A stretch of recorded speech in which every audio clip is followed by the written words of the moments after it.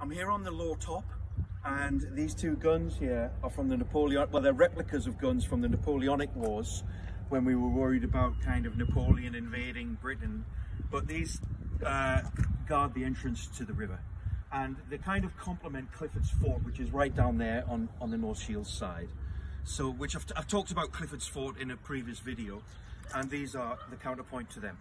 And the other thing is, you've got a great view here of the high light there and the low light, and they are important features of North Shields. And obviously when those two line up, you're right in the middle of the shipping channel, and you're right in the middle of the piers entering the Tyne, so they're a safety guide. And actually there's a complement to them as well. So the beacon here, you can see this beacon, it was built in 1832.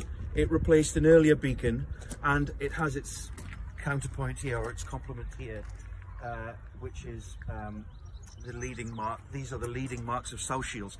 Now when the transit from these meet up with the transit from the north, the ones on the north side there, you're right in the middle of the bar. So you're right between the Black Middens and the Herd Sands, and so ships can again come in safely. When these two line up and those two line up, you know on board a ship that you're right in the middle of the bar, and you can cross the bar right in the middle of it.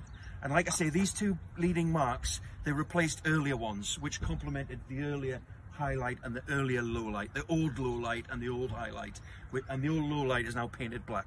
So we've got the new highlight and the new low light, and there's the Amsterdam ferry going out there, heading out to Amsterdam as it does every day. And you've even got this line down here in the middle that shows you the exact line of the transit. It doesn't quite line up with the groin, but it's like I say, it meets at a centre point of the harbour.